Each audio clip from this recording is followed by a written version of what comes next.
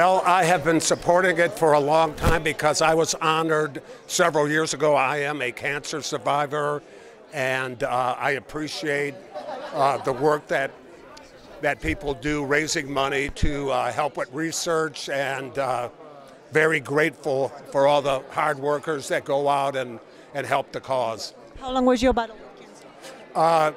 It was a continuing. I was cured after a couple years of treatments, and then it came back a couple times. So I still am on maintenance, and very happy for the hard work people have done. What do you think is the hardest part for all those cancer survivors?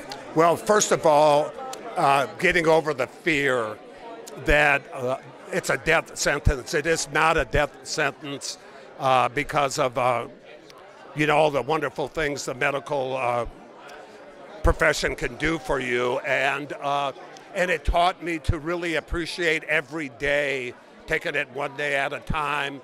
And I actually, while I was in treatment, were some of the happiest days of my life because I felt I had a chance.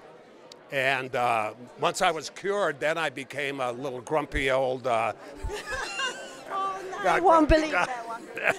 And I let little things bother me that shouldn't bother me.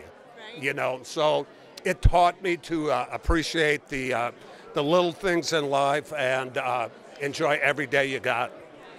Well, thank you so much, and we truly appreciate your interview and enjoy the day. Thank you.